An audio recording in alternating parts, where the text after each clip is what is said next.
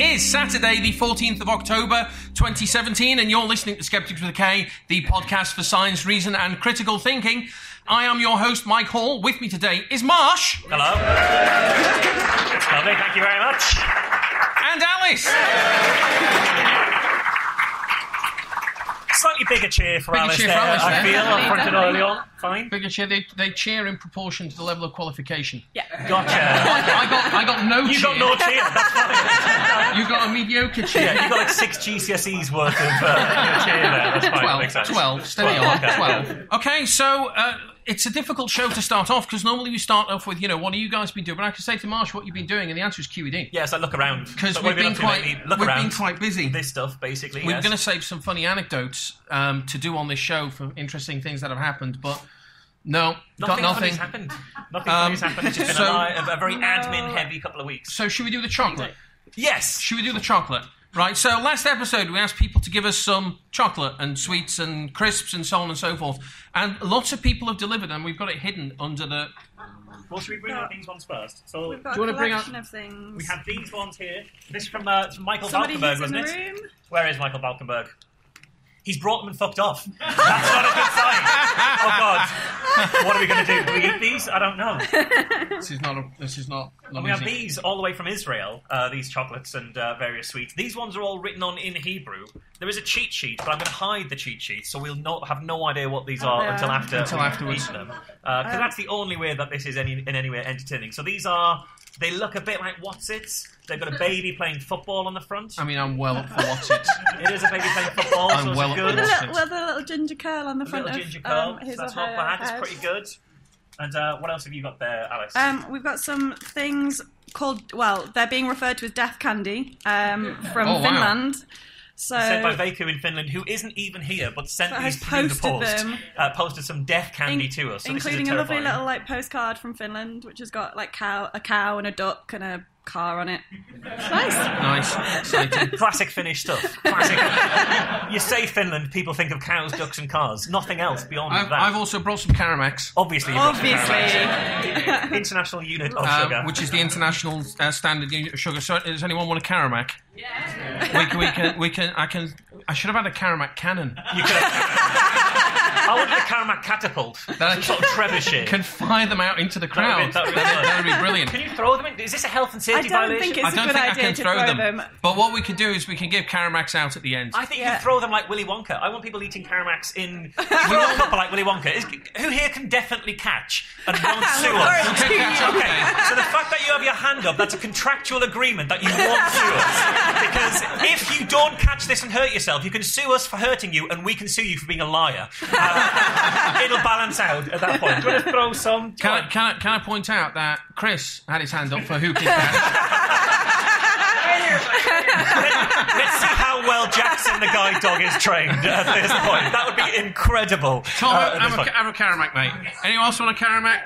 You guys a Caramac? Should we try the death candy? Let's try the death candy. Crack open the death candy, and then we'll do some actual skepticism. Then we'll do a story. Yeah. And then we can open into things as we go. I'm not sure about that sesame stuff, though. That is sesame rictus. Yeah, that's proper terrible. That's fucking up. This looks a bit like licorice. So this is the Finnish death candy. Oh. It's in a worryingly pill-shaped form. It smells really interesting. Does it smell of cyanide? Is it almonds that smell of cyanide?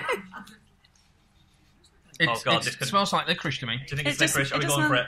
Oh, crunchy. Oh, this is not what I expected. It's like a fruit pastel, not fruit pastel, like a fruit thingy, wine gum. A wine gum. A wine gum. Oh God, it's fizzy. Oh, what is this? Okay, Veiku is not in this room. This will go out. Veiku, I hate you. This is an experience. Yeah, this is really horrible. It's kind of salty. It is salty. It's weirdly salty. Does anyone want to try the death candy? I don't mind passing these around as well. Everyone wants to go with the death candy. Okay, can a volunteer? Tammy, can you pass some? Can you do death candy for people? I don't know why people would do this for pleasure. No. I mean, listening to this show, to be honest, that's another thing I was talking about there. Okay. Should we start the show properly now? Let's start doing some stories. Let's start doing some skepticism then. Marsh, tell us something interesting about the world. Okay, so... I tend to accept pretty much anybody on Facebook. And many of you here are probably friends with me on Facebook. I've done that as long as we've been running the Merseyside Skeptics Society. And most of that, I think, is because I like to communicate with listeners and have a sense of community, that kind of thing.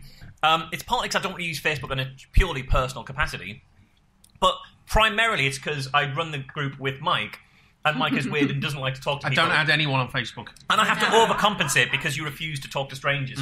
You took that stranger danger message to heart at a very young age, and you've lived your life by that. That's your mantra to live by.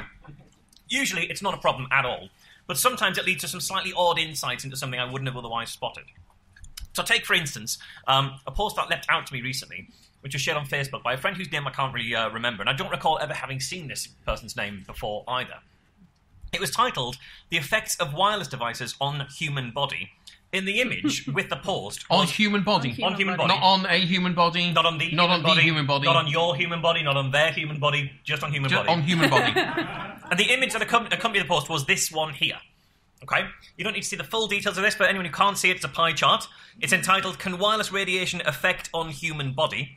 And what we see is a little red sliver, which is marked as 1%, labelled no, and then the rest of it is a blue 99% labelled yes. Yes, wireless radiation effect on human body. So I thought maybe my Facebook friend, they'd shared it because it was bollocks and they were sort of saying, look at this ridiculous thing over here. But they just commented saying, very interesting read and quite disturbing. So I thought, blimey, what actually is this? My interest was piqued. Either this is genuinely something new and disturbing science that I hadn't kind of seen before and was being done and new, or my Facebook contact, whoever they were completely off-base. So I looked into it. This link was to a paper published in the Journal of Computer Science and System Biology, which sounds a pretty solid title. I think that's this is what I would expect research on wireless to be done in. Computer Science, Systems Biology sounds solid. Flicking through it, there were some other graphs which had some pretty astounding findings in there, showing, for example, that apparently wireless devices were overwhelmingly to blame for brain tumours and hearing issues. And so this was the graph that proved that. So you can see here, we see diseases due to the wireless devices, brain tumours, 86% it is there, I think it is. 84% and then 82% of hearing loss, and we have some others here, like male infertility, apparently 36%. Of what? No idea. 36% of your infertility, I have no idea. But apparently these are the findings. So, at a glance, it could seem like pretty scary stuff. Very interesting read, quite disturbing. But obviously the devil is in the detail. This is a peer-reviewed study. Even I could spot issues with it, though. I don't read a lot of studies. I tend to leave that to you guys. You know the science kind of side of things an awful lot more. With my 12 GCSEs. With your 12 GCSEs and a PhD in studies. Yeah. I tend not to. But let's see, Alice. Looking through the introduction first, you read a lot of these papers. What would you expect to see in the introduction to a science paper? Introduction should be the background to what you're researching, why you're researching it, a little bit about what's generally known, but not too in-depth, just general background about the topic and why you're going to study it, what's important about it, and then to lead into your study in particular.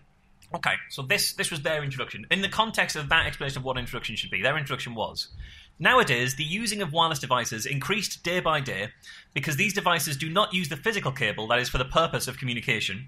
These devices use the electromagnetic radiation for receive and send data through air. Either it is sound data or network data. These devices emit harmful radiations and are affected on human body because such radiations are present everywhere that we cannot feel nor see. And it says wireless devices emit harmful radiations that cause many diseases, i.e. male infertility, miscarriage risk, brain tumour, ear hearing impairment, effect on the fetus, increasing risk of cancer. Other kind of hearing. Maybe it's like the look of the ear. It impairs the way your ear look. It deforms your ear, but you hear absolutely fine. You just look like a bit of a dick. It could be that. Parkinson's disease, it says Alzheimer's, heart disease. It carries on asthma, insomnia, leukemia, high blood pressure, birth defects, rheumatoid arthritis, immune system. Radiations are also... It causes immune system. Radiations are also cause of some symptoms which are fatigue, sleep disturbance, headache, etc. So they didn't... This wasn't even... Now, for me, that's all supposition. That's not introduction. That is conclusion. That's what their paper... They think their paper's finding, to say that radiation causes all these things. So they've just gone straight in and made their initial... Unless if they're referencing those things, they might be saying, this is what is known already, and... No, they weren't referencing them. There was no reference to any of that. So that's bad enough. Then you've got the literature review. Alice, what's a literature review section of a paper for? You don't get them in many papers, but it is usually a review of what is currently known. It's looking at papers that have already come before your study and going in depth into what that means and putting together a real picture of the current knowledge, rather than just, whereas most papers will be one thing in an individual setting, to put all of those papers together into one big picture context and talk about that in the literature review. Okay, bear that in mind. Here's their literature review. Male infertility. Nowadays, a cell phone is being kept very close to the groin area by human. Specifically, the sentence says, nowadays a cell phone is being kept very close to the groin area by human, like near the testis, such as trouser pocket, is commonly used for carrying a mobile phone. I like the fact that they put like in there, like around there, very scientific. These radiations can cause changes in shapes, motility, and number of sperms. You love the word sperms, don't you? I love pluralising sperm to sperms. I never thought I'd see it in a peer-reviewed paper, but it's right there. Radiations from cell phone can harms to the structure and function of testis and decrease male fertility. The radio frequency of Wi-Fi has harmful effects on semen. Exposure of human sperms to Wi-Fi internet connected with laptop causes decrease the motility and increase the DNA fragmentation due to the non-thermal effect. No references to any of that. That is just, again, all conclusion. A literature review should be reference dense. It should be full of references. You're that talking didn't about reference the any literature. So this is the level of science that we're talking about here. There's no reference for any of these statements, which is weird because the claims that are being made in that whole section are very specific. So if you're going to make specific claims in a literature review, you'd think you'd be able to point to where those claims came from. But no, this is just pure supposition. Then we have the methodology of the study. A study which is claimed to show 99% accuracy that wireless signals can harms the human body. We see, as we see right there, that produced this graph. The section is titled Survey and Methodology. And it says, the study is based on the theoretical approach and survey for collecting results from several medical doctors. The survey questionnaire was interviewing for data collection doctors and other paramedical staff from the City Hospital in Kaipur, the Civil Hospital in Kaipur, and a couple of other hospitals. It says, a questionnaire was designed for conducting the interview.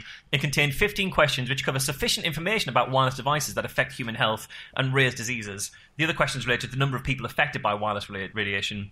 There were 300 questionnaires which were distributed in medical doctors of different diseases. I'm not sure how you distribute a questionnaire into a doctor. A lot of lube. Need a lot of lube. I mean, the in is easy, the out is much harder, and then interpreting that data is very difficult. It's not like, it's a very inexact science. They say they're distributed into medical doctors of different diseases in different hospitals. In the results, each doctor is given their own ideas about the effects of wireless device on human body based on their observation about patients. So this pie chart, that's apparently very interesting and disturbing, was actually showing that 99% of the 300 doctors from a couple of different hospitals in India told a survey that they thought wireless signals were to blame for brain tumours. It doesn't actually do any science at all. It's like, do you reckon this is a bad thing? It's just an opinion poll, nothing more than that, in peer-reviewed literature. That's all of the science that was done here. And for me, the discussion in it as well couldn't be more dishonest with that in mind. They say, this study confirms that the harmful effects of radiation on the body of people of the area selected for the study, as revealed by medical doctors. And it doesn't confirm that. It confirms, at best, the doctors that you asked, it confirms what they thought and nothing more than that. It doesn't actually do any real science. It's saying, what do you reckon? And people are just sort of picking stuff out of the air. They say, in this way, our research has revealed that the prolonged use of such devices at a greater risk as the harmful effects may cause permanent damages which may not be repaired. So saying that that their study shows the more you use these wireless devices, the more risk you're going to have because you can't repair the permanent damage. Doesn't say this in the slightest. The study doesn't even mention prolonged use compared to limited use. It says nothing about risk, let alone relative risk or long-term damage. Pretty much none of the words of that conclusion are in any way in the study or in the questioning. It's total conjecture by the people who wrote the study. Here's the first line of their conclusion. It is concluded that the use of wireless devices has been increased throughout the world. These devices have become part of our life because many people are unaware about the effects on human health of using these devices. Again, no, that fucking isn't concluded at all. This paper literally doesn't even mention anything about the increase in wireless devices or public awareness of health effects, and it doesn't measure the health effects that it thinks are happening. This is just activism and propaganda masquerading as academia. So obviously, I summarised some of these concerns about this study as a comment on this Facebook article, so my Facebook friend would realise that this isn't actual real research. And oddly enough, they just ignored my comments. And that's when I realised how I know this particular person. Because from time to time, when I'm trying to get guests on Be Reasonable, the only contact I can find for them is on Facebook, and sometimes they add me. So I'm hereby amending my accept all Facebook friend request policy to exclude people I've tried to interview on Be Reasonable from now on. That's a moratorium, no more of that.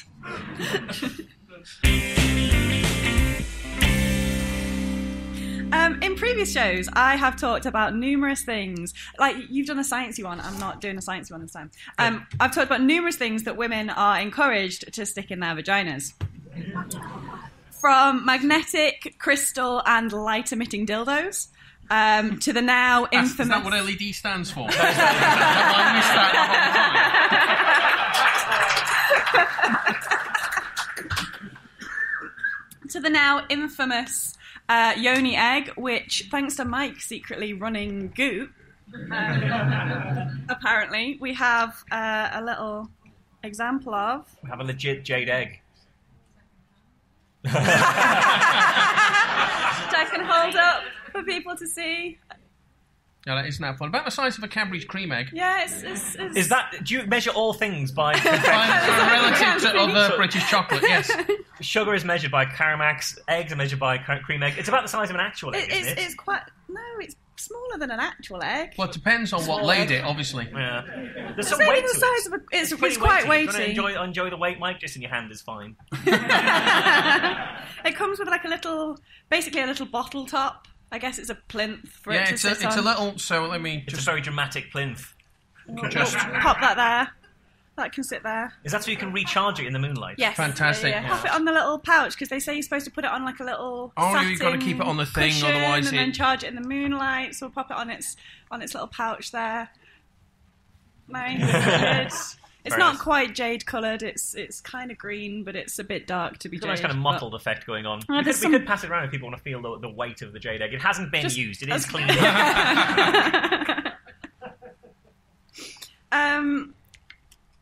But despite the fact that there's a constant rebuttal about anything that is advertised for women to put up their vaginas, there are a constant stream of products designed exactly for this purpose.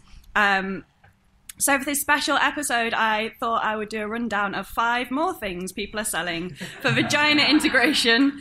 Is that the term, vagina integration? That's the term I've given it. Okay, I like it. So I have 5 things that you can buy, if you so choose, to put up your vagina. The first one is Herbal tampons, which first hit my radar early last year when gynaecologist Dr. Jen Gunter wrote about them, and it was picked up by IFL Science. The articles were referring to a seller called Embrace Pangea, who were and still are selling a product called Yoni Detox Vaginal Pearls, a herbal vaginal detox cleanse. So on their website, they say that the womb is the 6th elimination organ. Whoa. What's the 5? Can we get the first 5? I have no idea what the other 5 are. Are they talking about eliminating toxins or like assassins, kind of organs? I have no idea what the other 5 are. So 5 other elimination organs. You're going to talk like kidney, liver, other kidney. There's 3. Okay, sure. Lungs? Can you breathe out? Is it yeah, you do? Yeah, you breathe lungs, out carbon dioxide. That's yeah. 4. Presumably colon. Yeah. Colon. I mean, that's going to count, isn't it? And yoni. And yoni. Yeah. Okay. Kidney, liver, colon. It's like the start of Trumpton, this, isn't it? I said colon and yoni sounds like the next Disney film. So they say on their website, some major imbalances that modern women experience on a daily basis are bacteria vaginosis, foul odour, yeast infections, endometriosis, and fibroids. So these are little, like tiny little mesh pouches stuffed with herbs, including mother's-worth, angelica, and borneol, which they call pearls. Is it like those things hipsters make tea in? Where they get the little metal... It's like a little... And they suspend it in the No, thing? it's made of fabric. It's fabric. It's fabric. It's a little. It's a tea bag. It is like a tea bag. It's like a tiny little tea bag. Yeah, God. Yeah. It's made of fabric. It's the little white mesh pouches with herbs stuffed inside and then tied at the top with a little... But it's a yoni tea bag. It's a yoni tea bag. Do they have guidance on how long you're meant to leave it in? How strong it gets? So there is guidance on how long to leave it in. Oh, right, of course there is, yeah. So when they were first advertising it, when Dr. Jane Gunter talked about it, they were recommending that you leave them in for 3 days. Whoa! That's got to be a bad idea. Terrible idea. They now, since they received so much criticism after Dr. Jane Gunter talked about it, they are now recommending 24 hours with at least a 3-day gap between each, but you're supposed to use 3 per month. I mean, that's still going to overbrew your tea. It's a long time. Do they tell you to hang them out on the washing line to get another use out of them? Like someone from Coronation Street. So they say they've changed the protocol for a gentler one for the well-being of their customers, and for good reason. You really shouldn't leave mesh bags of herbs inside your vagina. It's not a good idea. If nothing else, it's really going to start to smell. Oh, God, yeah. They shouldn't have to change a thing for the well-being of their customers. You'd think that should be front and centre of what they're looking to do anyway. But, all right, we've had so much criticism. We'll do something that's good for you guys and just affirm the time you've got this we'll knock down the time. Shoved in, yeah. They actually claim to treat bacterial growth with these things, but they're going to be a breeding ground for bacteria. Doesn't mean treat as in give a reward to. So there you go, have yourself a little bit of this bacteria. You've done some good work this month. I had a look on the website, and I don't recommend it. The testimonials make for some really gruesome reading. There's some images which are really not nice to look at. I'm not gonna read any of the testimonials now because it's not yet lunchtime. But it involved words like sloughing and the removal of thick, hardened skin. Ugh. What's sloughing? Is that sending people to slough? Slough off. Oh, okay, gotcha. To slough off the skin. So obviously this is incredibly damaging, which is exactly what Dr. Jane Gunter said in her post. So she said, these herbs could be damaging the lactobacilli, the good bacteria, or be directly irritating to the vagina mucosa, the lining of the vagina. And both of these outcomes will increase your risk of infection. And it's not just Embrace Pangea who sell these. You can get them on eBay or Amazon. I tried to buy some. I didn't have enough notice before doing the show to get them in time for the show. But you can still buy them. You know we've been planning QD for about 7 months, right? Yeah, I know. But I didn't know what my story was going to be until 3 days ago. So what you're saying is you were disorganised? Yeah. Okay, it's fine. I didn't blame it. It's not like, I wasn't given enough notice to do the thing that I decided to do. To be fair, you didn't give me... You didn't actually ask me to do the podcast. That is true. We didn't check with you whether you wanted to do a live show. We just assumed. Yeah, that's fair enough. So I didn't have that. I didn't really have any notice. I think the first you knew is when we put the blog post out announcing it. No, it's when you announced it on the show. On air. We first knew it was on air. Yes. Okay. You said, "Oh, we're gonna do a live Skeptics to the K." I was like, "Are we?" I mean, I assumed, but still, you might have asked me. Number 2 on the list is a bit more of a fun one that is not necessarily going to be super dangerous, called Passion Dust. This is great. It doesn't make any bold health claims, so it's a good start, but it's just downright bizarre. A listener and a friend sent these to me a few months ago. Their website is called Pretty Woman Inc., and they sell these things called Passion Dust. INC or INK? INC. Okay, it's not Pretty Woman Inc. When the dust colours you in some way. Well, there might be some colouring involved. So they're little capsules filled with glitter that you stick in your vagina, where the coating dissolves. They recommend you have a hot shower just to encourage it to dissolve properly, but it should dissolve on its own anyway.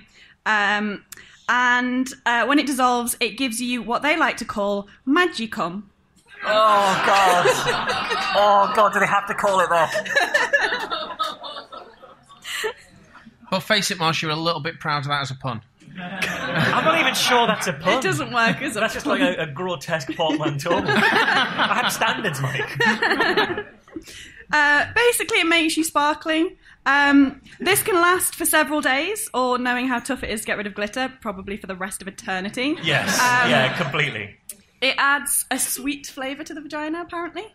It's flavoured. Well, they distinctly say it is not flavoured. It doesn't have a specific flavour. It just makes you a little bit sweeter. That sounds like a flavour. It's certainly a taste. It's a taste, yes. Surely yes, it's going to be a bit gritty as well, because glitter is quite gritty. So that's not good. Is it going to exfoliate your tongue? So they do comment on this. They point out that it can leave things a bit gritty. They say they reckon it's fine on the woman because of the slickness anyway, like protects the glitter. They say it like basically wraps up the glitter, right? So it's fine. But they do say if you're going to perform oral sex on your male partner, we advise pleasing him first before he goes in, not after, because of the grittiness. Gotcha. They do say it's not like having a mouthful of sand, though, so that's okay. I'm glad they have to put that on their site. When you have to put that as a caveat on your product, don't sell that product. But the main problem with the glittery capsules is the flavour. The sweetness comes from sugar-based. It's a sugar-based sweetness. So they do say, if you're allergic to anything with glycerin or sugar in it, don't use them because it's got sugar in it, and that again doesn't bode well for vaginas. This is what is going to give you infections. It is not a good idea to put anything sweet in your vagina, but otherwise possibly harmless. They've not tested. They distinctly say on their website, we've not done any testing. It's up to you if you want to use it, but they do say they use like decent grade glitter. They point out that beauty products that have glitter in also aren't FDA approved, so it's okay that they're not FDA approved. They're also not for internal use, though. Classically, they're for largely external areas. But it's like it might be harmless. It's also fucking pointless. It's pointless. There's no reason for this. But this. they do say that. They do say it's totally pointless. It is just a little fun product. I think it might be an effective contraceptive because I'm not sure I'd have sex with somebody if they were glittery. You probably need to grow up a little bit first. Oh, they do also say on their website that people have asked questions whether you can use them with condoms. They said they've not distinctly tested this. They've not. It's not a test that's been done, but they reckon there's no reason why you couldn't use it with condoms. Oh, that's good enough then. But surely there's a grittiness to it that's going to erode the rubber of the condom. That's got to be a risk. I don't think it's a good idea to use something like that with condoms. With genitals. Or common sense. Yeah. Number 3 are wild yam suppositories. Wild yam? As in the vegetable? Uh-huh. Like a sweet potato? Uh-huh. They're quite large. It's in a suppository. Okay. It's popped that's what I'm worried about. An entire sweet potato. It's an extract. So as women get older, the change in hormones during the menopause can contribute to a condition called vaginal atrophy, where the skin gets a little bit drier, tighter, and possibly inflamed. But not to worry, there are natural tips for dealing with that, including the use of herbal suppositories, some of which contain black cohosh and wild yam, which is apparently favourable for many since it includes absolutely no hormones and chemicals. No chemicals in yams. No chemicals at all. But that shouldn't be the barrier to which I would need my suppositories. Are there any hormones in it? No, well, fine. Give it, shove it away, mate. Absolutely fine. I want a positive effect rather than just the lack of a negative effect. But the two compounds apparently mimic estrogen. They do warn that these suppositories can be a hard thing to get hold of. The Livestrong website points out that although no comprehensive scientific research has been completed on wild yam, herbalists and naturopathic doctors have recommended it for hundreds of years for a variety of menstrual and vaginal symptoms. So there's two things that stand out to me there. One is that you put these two things together to mimic estrogen, a hormone. So saying, there's no hormones, we just try and get as close to a hormone as physically possible. So that's already interesting. It's HRT without the H. Gotcha, yeah. It's just RT. You're replacing nothing with something with nothing, which makes sense. They also said that there's been no research done on wild yam. Yeah. Is that true? Has no one ever researched a wild yam? That seems like an omission in biology. One would imagine there's some kind of plant scientist somewhere who's had a good look at one. I think they probably mean the effectivity of wild yam. Fair enough. Otherwise, it's probably a big gap in the market. So any plant biologists in here, get on it. Yeah. This is a growth industry right there. Fertile Maybe ground. it doesn't really exist. Maybe it's like a mythical plant. Like a unicorn. Yeah. You can't research something that doesn't exist. Yeah, all yams are grown in captivity. There are no wild yams. You try and let them out, they just sit there. Be free, yams, be free, and they're just not upright. Because they're bred in captivity, they know no better. It's tragic. It's really tragic. It's like grouse. Number 4 is actual garlic. There are countless home remedies for treating yeast infections, including sticking frozen ice cubes of yogurt in the vagina. But my favourite has to be shoving an actual clove of garlic up your yoni. This one put like an onion, a bit of sage in the oven for a couple of hours. They basically like encourage you to do stuffing. You're being seasoned. It really is. It's seasoned. You're being seasoned. This one is actually based on a little bit of science, since the component of garlic called allicin has been shown to have some fungicidal properties. So they use it for yeast infections. But the only study that has looked at the application of garlic topically to the skin with an ointment didn't actually do any follow-up cultures to look at whether the infections persisted afterwards. Making it a totally pointless study. What a waste of time, yeah. Otherwise, there's no reason to believe it would make the slightest bit of difference, and it's near impossible to study. If allicin is a useful fungicide, we would extract it and measure it and test it in measured doses. Sticking a clove of garlic in your vagina is probably a waste of time. I think the fact that they didn't do those kind of follow-up tests to see whether it was effective just says they just really wanted to shove some garlic up some people's vaginas. That's all. They're just looking for an excuse. Go for it.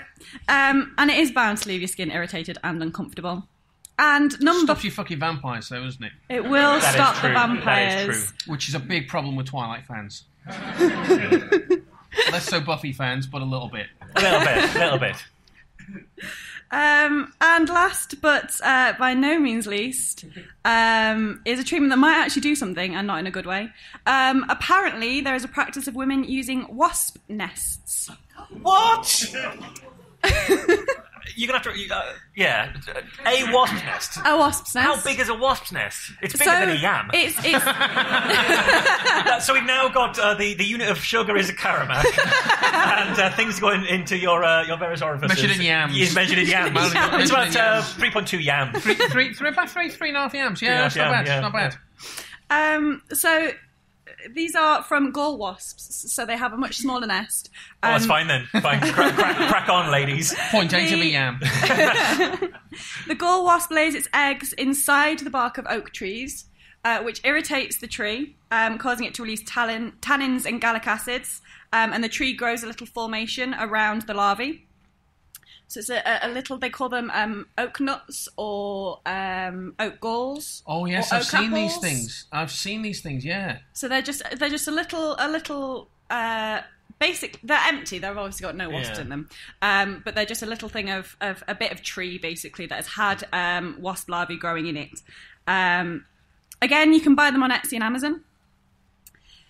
It's recommended that you boil up the oak galls and either eat them or grind them down into a paste and apply topically, which isn't a great idea because it's got an astringent property, so it can dry out the skin, it can lead to stinging. It's not a good idea.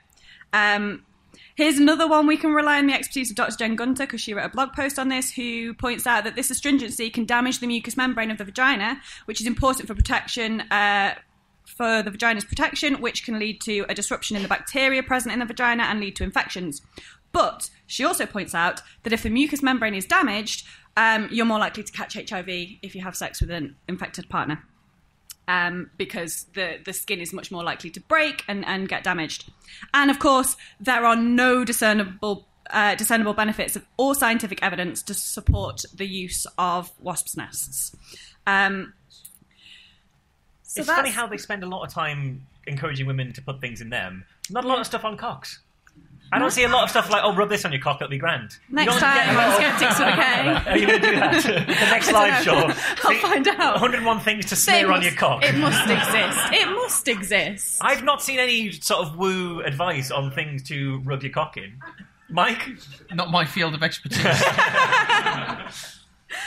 So that's my top 5 rundown of things you can put in your vagina. But basically, if anyone tells you to put something in your vagina, think carefully. Natural isn't always better.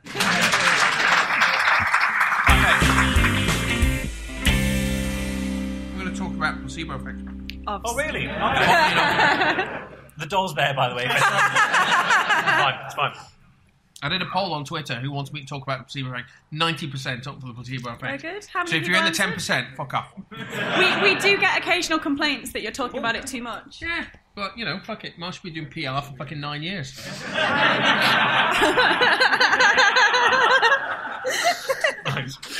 Okay, so a few episodes ago, listeners might remember that I said I've pretty much covered all of the claims for the placebo effects that are referenced in Bad Science. The thing about that word, pretty much, is that it gave me enough wiggle room to keep back a couple of claims to tackle another day. So let's start with a claim from Bad Science. What the doctor knows can affect treatment outcomes. The information leaks out in mannerisms, affect, eyebrows, and nervous smiles, as Gracely 1985 demonstrated with a truly ingenious experiment, although understanding it requires a tiny bit of concentration. We up for concentrating? Tiny bit? I think that was literally a tiny bit. That was the best that we got out of that was a tiny bit. This is still Bad Science. He took patients having their wisdom teeth removed and split them randomly into 3 treatment groups. They would either have salt water, a placebo, fentanyl, which is an excellent opiate painkiller, or naloxone, which I keep mispronouncing as naxalone, so if I fall over and spoonerize that, please forgive me. Naloxone, which is an opiate receptor blocker, which would actually increase pain. Aww. So what naloxone does is it blocks your endogenous opioids, which means when your brain is releasing opioids to try and help you cope with pain, it shuts those down, and so you actually feel the pain worse than you would have done otherwise. The endogenous ones are very different from the erogenous ones. He should have had a wing of the arm with the erogenous opioids in there. Those were pretty good. In all cases, the doctors were blinded as to which of the 3 treatments they were giving to each patient, but Gracely was really studying the effect of the doctor's beliefs, and so the groups were further divided in half again. In the first group, the doctors given the treatment were told truthfully that they could be administering either placebo or naloxone or fentanyl. This group of doctors knew there was a chance that they were giving something that would reduce pain. In the second group, the doctors were lied to. They were told that they were either giving placebo or naloxone, 2 things which could only do nothing or actively make the pain worse. In fact, without the doctor's knowledge, some of their patients were actually getting the pain reliever fentanyl. As you would expect by now, just through manipulating what the doctors believed about the injection they were given, even though they were forbidden from vocalizing their beliefs to the patients, there was a significant difference in outcome between the 2 groups. The first group experienced significantly less pain. So we're discussing this with Mike. Please welcome our special guest, Ben Goldacre. Imagine, it'd be amazing. So did everyone follow that? That's Ben's telling of this story, right? The patients were split into 3 groups. They were given saline, fentanyl, or naloxone by a blinded physician. Within each of these 3 groups, there were 2 subgroups. One, there was a blinded physician who was told, we're not saying what you're giving the patient, but it is one of naloxone, saline, or fentanyl. And the other group, there was a blinded physician who was told, we're not saying what you're giving them, but it's one of naloxone or saline. So everyone with me so far? Yeah. Right. So, of course, I went out and I found the original paper. This paper was titled Clinicians' Explanations Influence Placebo Analgesia. It was published in The Lancet in 1985. 60 patients took part in this study, I think, for reasons that I'll come to in a second. 60 that were then divided in 3 and divided in 2. Yes, There's but not many people per group. It's a little bit more gnarly than that. I think you find it's more complicated than that. So 60 patients, after having had their wisdom teeth removed, presumably for good medical reasons, not just for the bants. Oh, God, it'd be amazing if it wasn't that. They just signed up to be part of a clinical trial. Oh, unlucky, mate, yeah. So after having had their wisdom teeth removed, the patients filled out a self-reported questionnaire. Of course they did. That is the shittest catchphrase ever, Mike. It is. The patients filled out. Yeah, you know the hits. So they filled out a questionnaire. They filled it out twice, in fact. The first was 10 minutes before they received an intravenous injection of some intervention. The second was 1 hour after that intervention. The patients were, as Ben says, split into 3 groups. The first group consisted of 26 people. They received a saline injection. The second group, which consisted of 16 people, they received a naloxone injection. And the final group, which consisted of 18 people, they received fentanyl. Now, those are some pretty weird group sizes. 26, 16, and 18. Now, Ben describes the group allocation as being random. He says literally split randomly into 3 groups. Actually, the paper does not mention that the groups were randomized, and despite the known lumpiness of randomization, the variation in these group sizes seems really big. Yeah. Which struck me as a little bit weird. Not only that, there was an additional group of 14 people who received no treatment. And that confused me as well, because when you add 26, 16, 18, and 14, you get to 72 patients, not 60. If you exclude the no treatment group, there's 60 patients. Is there? You had 74. Sorry, yes. Yeah, I'm doing the maths wrong in but my head. Yeah. Why say there are 60 patients, and another 14... That we're just not going to count. That we're just not going to talk about. I don't understand why you would report it like that. Anyway, Bad Science says that these initial 3 groups were then split in half. Quote, the groups were further divided in half again. That's actually not true. The saline group was divided into 2 groups of 18 and 8, which is a long way from being divided in half. The naloxone group was split into 2 groups of 11 and 5, and the fentanyl group wasn't split at all. This was a single group of 18 patients. Under no reading of this paper can you describe this as the groups being halved. Mm-hmm. So that's my first point. The second point, Bad Science says that the doctors were lied to. It says that they were told that they were only giving placebo or naloxone when actually some of their patients were getting fentanyl. That's not true. That's not what the paper says. The doctors were not lied to like that. In fact, the paper talks about 2 groups, which they label PN and PNF. The doctors attending to the PN patients administered only placebo or naloxone to patients in that group. They knew they were administering only placebo or naloxone. They didn't know which, but they knew that those were the only 2 options. There was nobody in the PN group receiving fentanyl. There just wasn't there. Yeah. Doctors attending to the PNF group, they administered placebo, naloxone, or fentanyl, hence PNF. They knew they were administering placebo, naloxone, or fentanyl. At no stage was any doctor told that they were not administering fentanyl. Well, in fact, they definitely were. Quite why Bad Science describes a totally fictional methodology for this study, especially having first instructed the reader to concentrate, is a mystery to me. Concentrate, because what I'm describing bears no relation to the actual paper. But so the results. Patients in the no treatment group, we don't actually get their results reported, so we don't know anything about them at all. Their data is just not in the paper. They're mentioned. We're told there's 14 of them. That's it. Patients who received fentanyl, we don't get their results reported either. We're told there's 18 of them. We're told their doctors were blind to the intervention and knew the range of possible options, but we're not told what happened to them. Nothing about them at all. Same for the patients on naloxone. 16 of them, no idea what happened. The data's just not in the paper. Except their teeth probably fucking hurt. But aside from that, we've got no idea what happened to those people. The only data reported are the data for the patients who got the saline injection, the placebo. And that data is presented, broken down by what their doctors were told. Okay. So patients getting placebo in the PN group reported a mean increase in their pain scores of 6 and a bit. Why 6 and a bit? Because the paper doesn't give numbers, it only gives a fucking chart. So I've got no idea. Anyway, the placebo patients who doctors knew there was no painkiller, they reported an increase in pain scores of 6 and a bit. This group, I should point out, consists of just 8 patients. There are just 8 patients. That's the ones that the claim is being made on. Yeah. So what the doctor is told affects the outcome of the patient.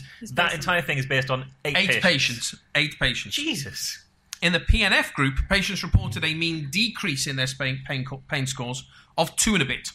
This group consisted of 18 patients, which is still strange. It's a tiny group, but it's still double the size of the other group. Yeah, which is very peculiar.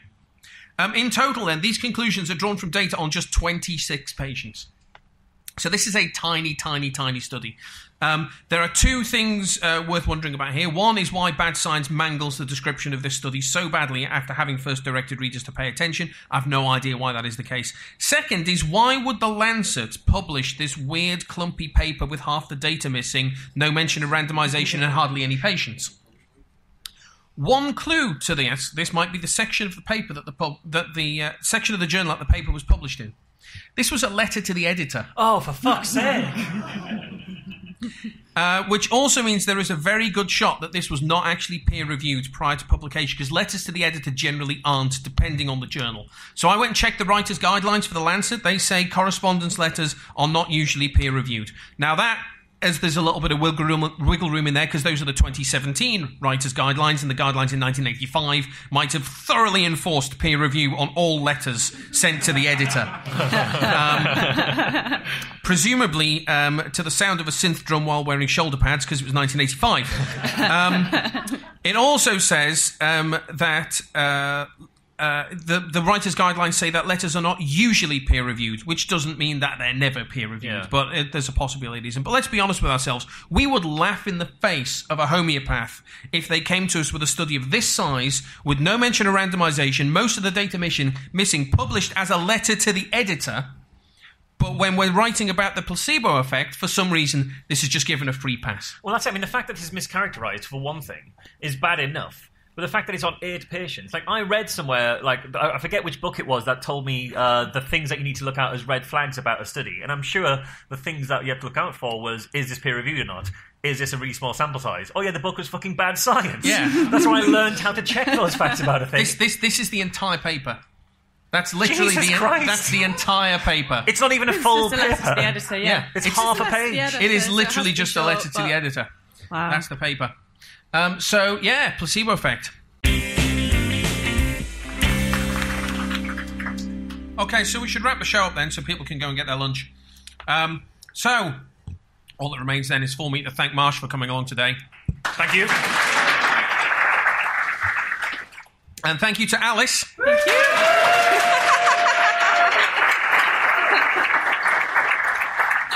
And thank you to everyone who brought interesting foodstuffs for us to try at the time of recording. Round of applause for them. These are great. You think the theme tune's going to work on a laptop? No. No? No. We'll give it a go. Well, we've been Skeptics with a K, and we'll see you next time. Bye now.